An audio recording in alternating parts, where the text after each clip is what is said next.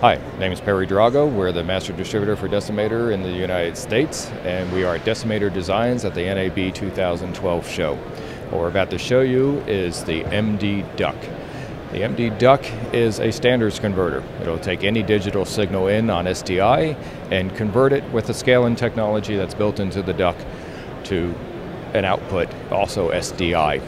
You get 3 analog copies, which could either be composite or component, depending on the frequency that you set the digital conversion to.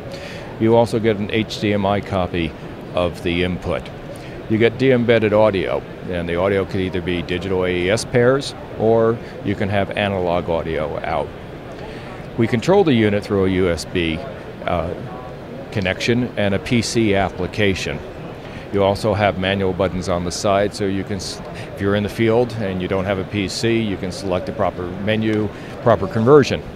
We also have a GPI connection, and we've shown this. We have a little GPI here that we made up, nothing professional, but you can get tallies on the screen to show up. You can get borders to show up, and you'll notice the border is reaching into the safe area, safe title. What you're looking at here are the feature sets. We have safe title, safe area, UMD, which is under monitor display, which will give you 16 fixed characters. That it's also TSL capable if you have a TSL protocol.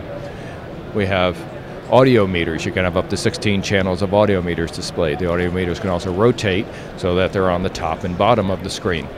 You can make the audio meters fatter. You can change their position on the screen if you need to get them out of the way of content that's on the screen. As you can see here, we have a center cross as well. You might have noticed that the safe area and safe title boxes are colored.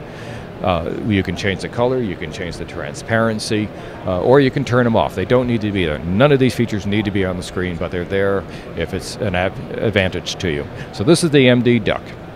Single processor, single input, single output, multiple copies in different formats.